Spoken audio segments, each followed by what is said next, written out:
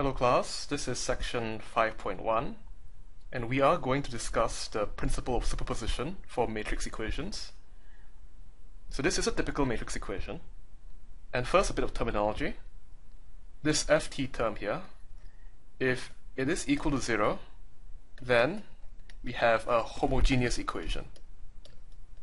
This is very similar to what we dealt with in chapter 3. And for this principle of superposition, we're just going to assume that the equation is homogeneous. So assume that x1, x2, xn are all solutions to the matrix equation.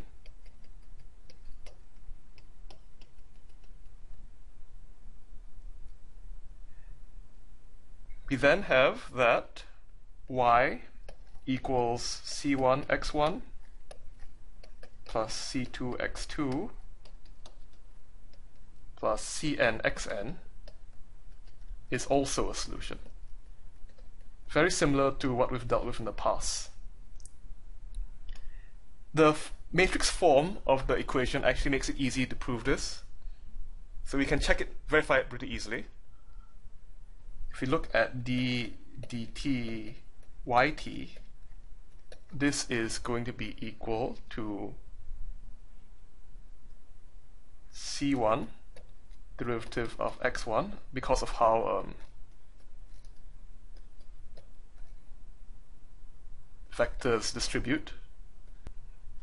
But we know that each of the x1, x2 to xn satisfy this equation, the one on top. So you can just replace everything with ptxt's. And we can just collect terms again.